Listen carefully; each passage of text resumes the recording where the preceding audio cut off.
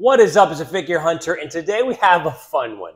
We're going to talk about what is so special about Garmin, and we're also going to talk about the rumored specifications of the Garmin Forerunner 265 and 965, because I think these are going to be significant releases. So I wanted to sort of spread what I have seen or heard. I don't have any intel, but I want to spread what I've seen and heard so that we're all paying attention when they do come out, because I think these are going to be significant watches. Now, for this first part, what is so special about Garmin? I really started to think about this conceptually when I was doing the re-review for the Garmin Forerunner 255 a week or so ago.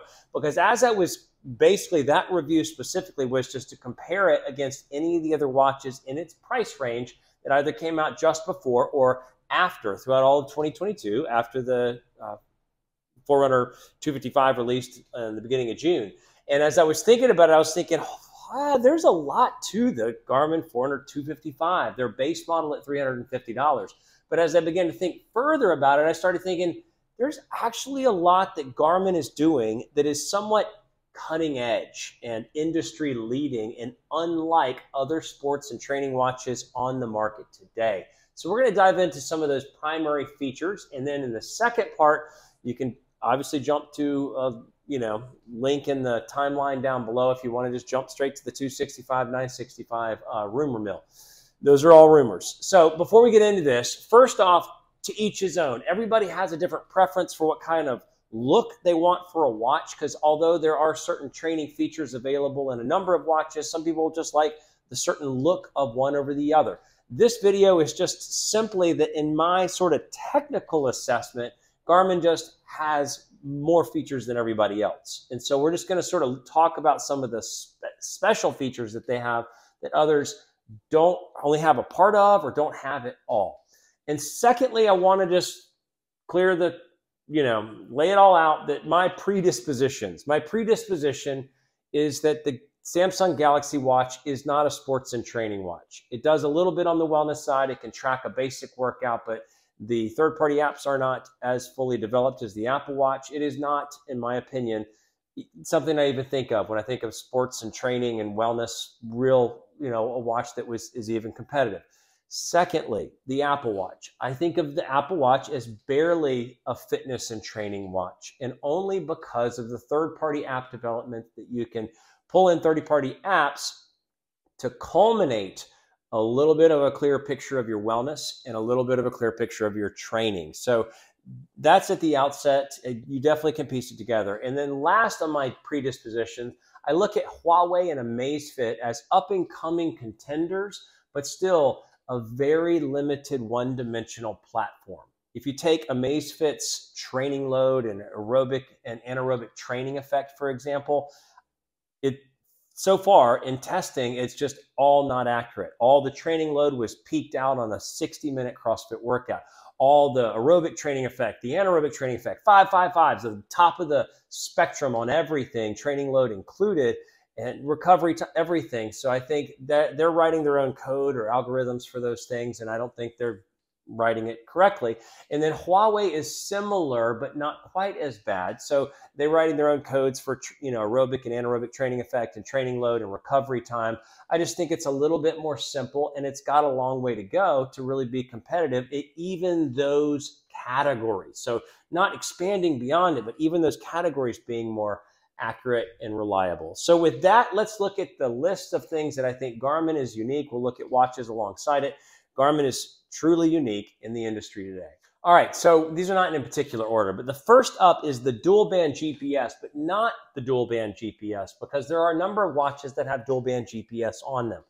What's unique about Garmin is that Garmin has Sat IQ, which basically will switch back and forth to either use dual band or not use it based on conditions, coverage, and your exposure to the satellites available, which I think is a pretty industry-leading technology, that they can use the power-rich dual band or not use it, and you don't have to think about it. You don't have to gauge it. The watch just does it for you. That's pretty cool stuff, and it really takes advantage of the dual band GPS, but also power consumption and battery life for the watches.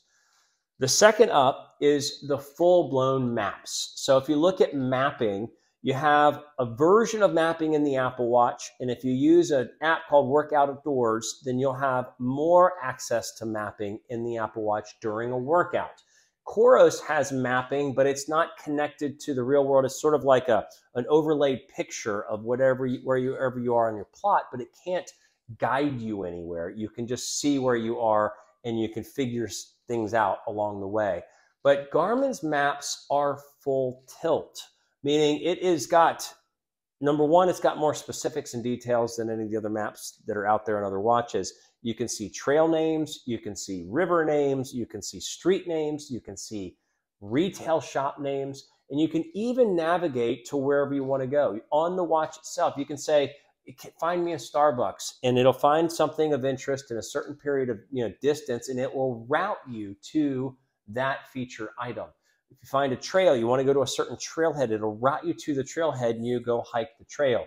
So that is a considerable step above the sort of snapshot picture mapping that Coros has. And I haven't tested the Work Outdoors version of mapping on the Apple Watch, but because the Apple Watch doesn't have true mapping truly built into their hiking and training and running programs, I consider them to only have like sort of mapping light or an abbreviated version of it. Next, we'll talk about body battery. Now, the body battery has been around for 3.5, 4 years, came out on like a Vivo something another device, and it is, I think, industry leading. So a lot of devices recently have talked about HRV, heart rate variability measurements. And you have some devices like the Polar will track HRV for 4 hours during your sleep. Whoop will track HRV throughout your night of sleep and summarize it. The Coros watch on most of their new watches will allow you to take snapshot HRV measurements. The Apple Watch out of the box will take measurements every 2 to 3 hours. But if you elect that you have an AFib problem, it'll track it more frequently, but they don't stand behind it because if you look at the data, there are a number of erroneous data points in that broader spectrum HRV. So that's HRV. What is that tracking? Now that is tracking nighttime related HRV or spot check only HRV. The body battery is a metric on Garmin's platform that's driven by 24/7 HRV. Recently, Garmin added HRV nightly tracking, and it's full in-depth heart rate variability analysis compared to your 7-day trends. But I'm not even talking about that with a significant differentiator on the Garmin platform. I'm talking about body battery because it is watching your system all day long, all the time. And it doesn't show you the HRV values, but it correlates it to a stress score at any point in time. And that stress correlates to either depletion of your internal resources or rejuvenation. So if you take a nap, you see a little rejuvenation in your body battery. If you have a super stressful day, you see a decline in your body battery. And if you're sick, there's so many people that have reported sickness where you can see the impact at all times. They're not just waiting to see what Whoop says when you wake up in the morning, but seeing the heart rate variability impact all the time. And you can see your recovery start to begin as your stress falls down, which is an indication that your heart rate variability levels are changing. That is a big deal with wellness tracking. And nobody else has anywhere close to the level of in-depth nature with heart rate variability tracking, which Garmin has coined body battery.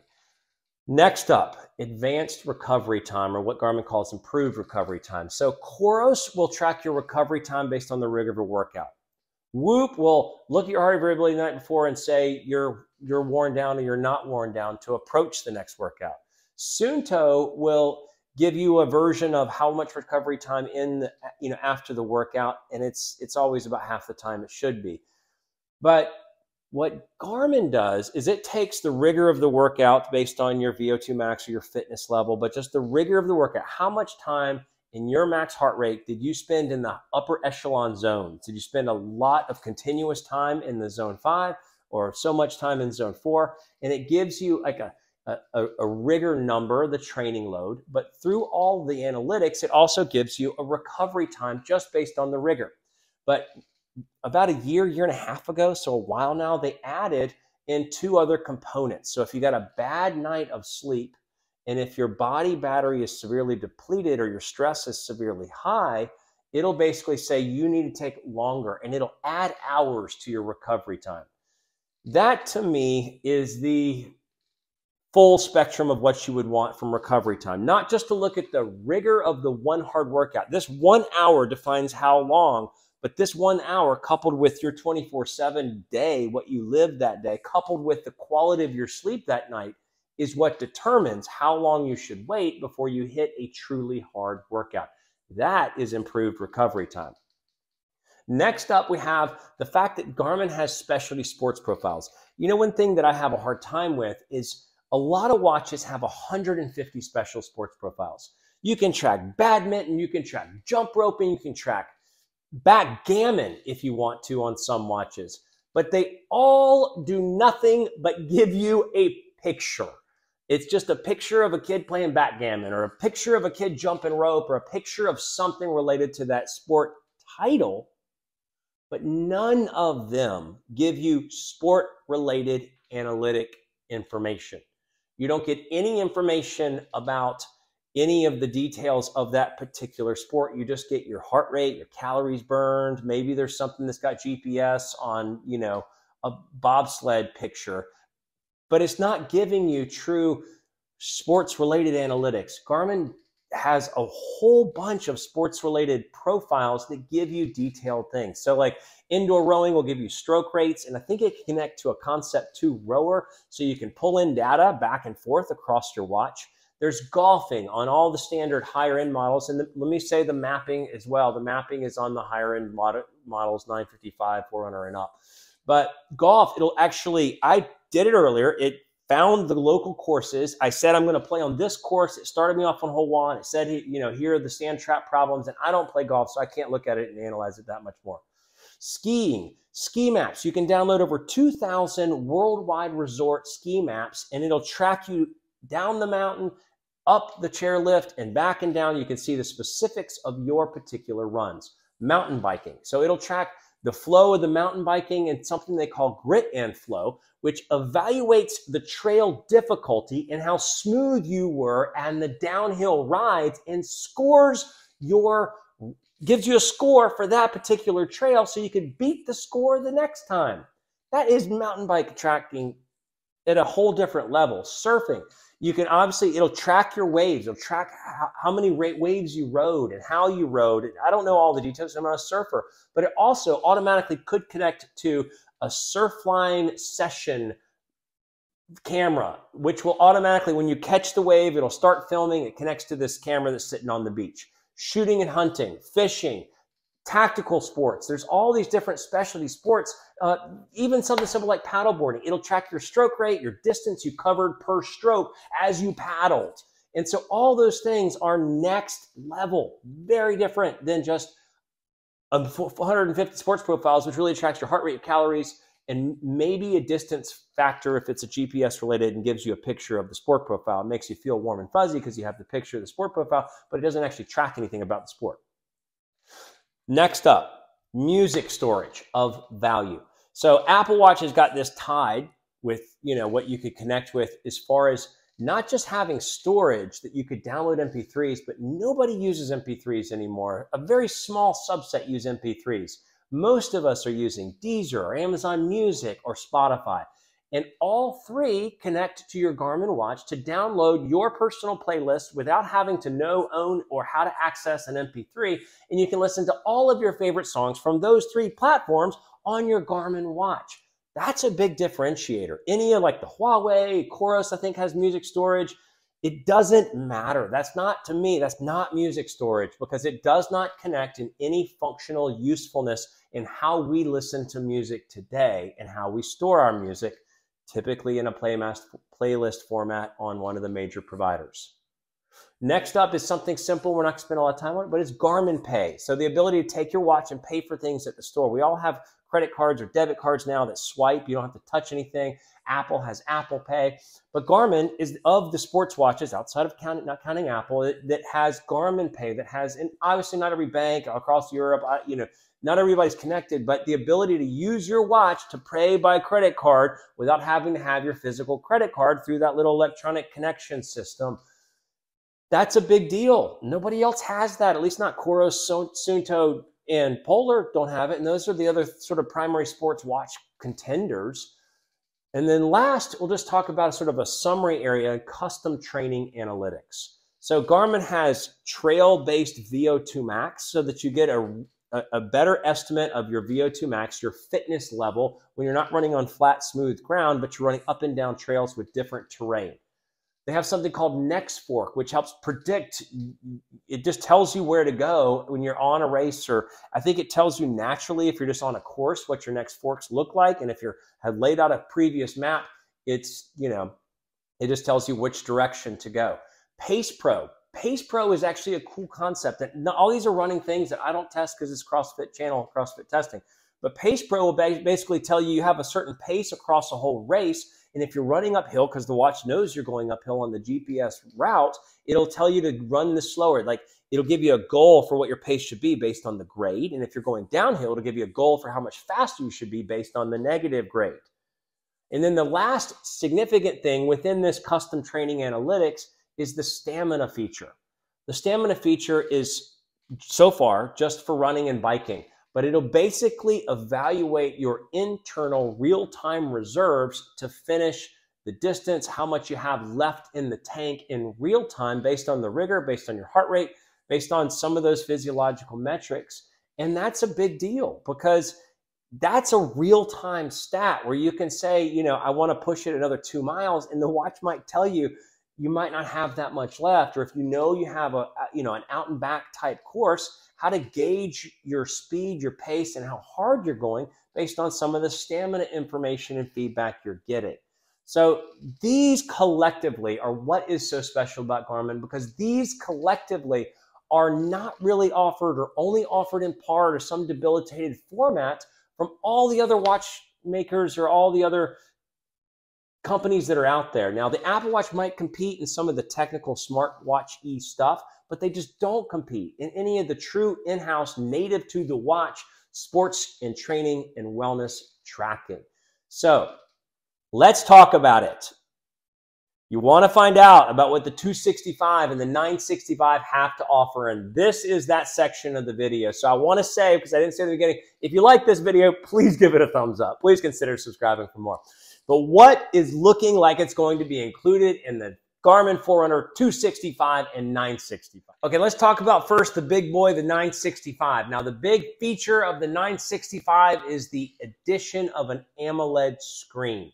Now, there's debate over different specs of the screen, but the fact that you'll get a lower priced watch versus the only current option for full training is the Epics at $1,000. Now you're going to have a Forerunner with an AMOLED screen that's got this big, beautiful, brilliant screen for tracking all the workouts and has good battery life. So let's talk about some of the rumor mill speculations.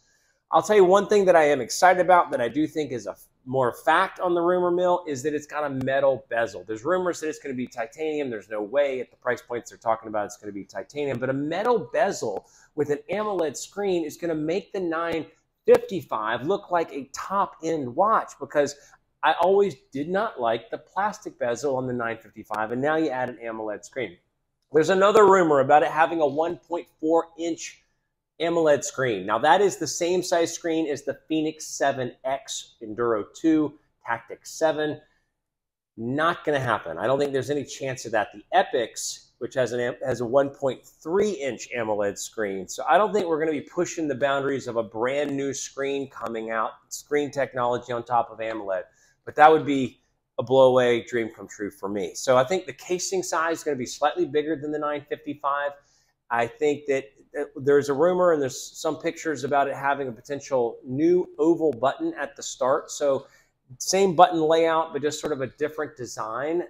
There's debate over whether it's going to have the voice assistance that the Fenix or the Venue 2 Plus has, but I don't think it will. There's going to be possibly a new interface. So the Venue 2 has a slightly different interaction with the user interface. So I don't think it's just going to be a snapshot exact of the 955 with just an AMOLED screen. I think there'll be a new interface. There's possibly the addition of running dynamics, which I don't track, but running dynamics from the wrist that typically require a pod or a chest strap that tracks those things. ground contact time, stride length, vertical oscillation, cadence, things like that. And one of the crazy rumors I heard, which I think, oh, a boy can dream, is that it's going to be 23 days of battery life. I don't think that's possible. I think based on the casing size, the AMOLED screen, I think you might get 18 to 20, maybe. I don't know that they could stretch it to 23. I think it's probably going to hit right in that 14 to 16 day battery life that the Epix is really in, with the always on display off. But still, you're basically looking, if I was going to summarize what I think will happen, and then I'll tell you the price estimate. What I think will happen is you're going to have the 965 is going to be a little bit bigger casing than the 955. It's going to have the awesome new, hopefully, metal bezel with a big 1.3-inch AMOLED display. I do think they'll add in some running dynamics. And overall, I think the button will look a little bit different just to spruce it up a little bit. And the crazy thing about it is the rumor mill is talking about it being $599, which is the same price as the 955 Solar. I do not think that's going to happen. I think it's going to be $649 to $699. I don't think you can add a metal bezel and a full AMOLED screen and maybe even expand the battery life from what the Epix is currently getting and add some running dynamics and still keep it at the same price as the Solar variant of the lesser screen quality model. I don't know how else to say it. So I think it's going to come in at $650 or $700. I think that's a reasonable price point for it. So that's the 965. And then you have the 265 and the 265S. So there's basically everybody's saying that it's going to come out in both the similar size variant as the 255 and the 255S. But as we just talked about, they're going to have an AMOLED screen. I would expect it to keep the same size screen, so 1.3 inches on the 265 and 1.1 on the 265S. Similar casing size, 46 millimeter 265, 42 millimeter 265S. It's going to have the multi-band GPS, which is still a crazy bargain in this realm of watches because it's not just multi-band, it's Garmin Sat IQ using multi-band, and some of even the higher end watches don't have multi-band.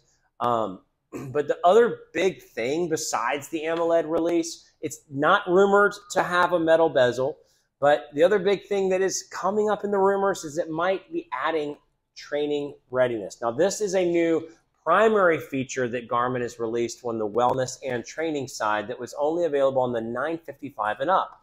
So it's an estimate looking at 2 24-hour period health markers or training markers, and then 4 7-day period training or health markers, and giving you a readiness to fight or to go into a hard workout that day. And it might be actually coming to the 265, not just the AMOLED screen. So that would be a huge feature. Now, the rumor mill has it at $450 to $500. I think they're going to have to push the envelope a little bit, especially if they add training readiness. And I think it's going to be $500 to $550, right in that realm, because to jump from $400 for the music version to get AMOLED screen, training readiness, cool new interface, you got to go $100 at least. So I think it's going to come in at $500 to $550. I don't know that they're going to exclude music and have a music variant and a non-music variant. I think they're just going to keep music with all of it and maybe have a smaller internal battery size for how much music you can store. So those are the rumor mill talks. I wanted to bring it to everybody because I think this is actually a huge release. It's actually a big deal because I do think this is the future of wearables in the real training world, and now Garmin is adding them, and they're doing it well with long battery life, really good interfaces, really snappy screen movement, and all of the quality training and wellness analytics that Garmin has already been bringing to the sports and training world. So with that, that is what is so special about Garmin. That is the rumor mill talk of the 965 and 265. And before I forget, like this video if you give it a thumbs up if you like the video. But besides that, when is this thing going to possibly come out? First, there was rumors of it coming out in March, and then recently there's been rumors of it being released in the next couple of weeks, which is so exciting. I don't know what the Garmin schedule is. I have no intel on any of these things, but I would say it would be awesome to have it in the next couple of weeks. I think would be likely to have it by March. Yes, that would be more likely, but keep your eyes peeled on the Garmin website. Let me know what you think. Let me know what you think the specs are going to look like on the 965 or 265, or what you think is special about Garmin. And with that, we'll wrap it up. It's Figure Hunter. Thanks so much for watching.